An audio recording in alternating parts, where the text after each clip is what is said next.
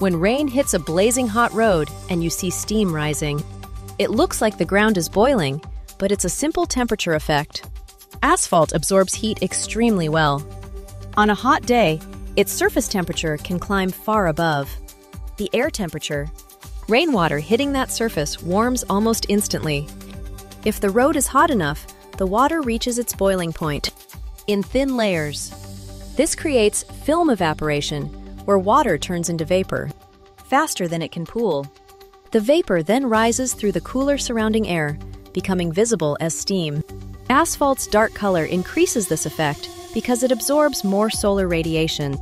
Roads also hold heat long after the sun sets, so steaming can happen even in the evening if rain arrives suddenly.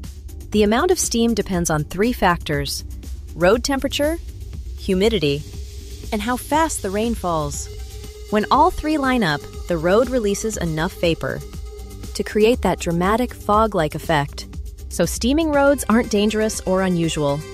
They're just physics at work on a hot surface. More everyday physics science ahead. Stay curious.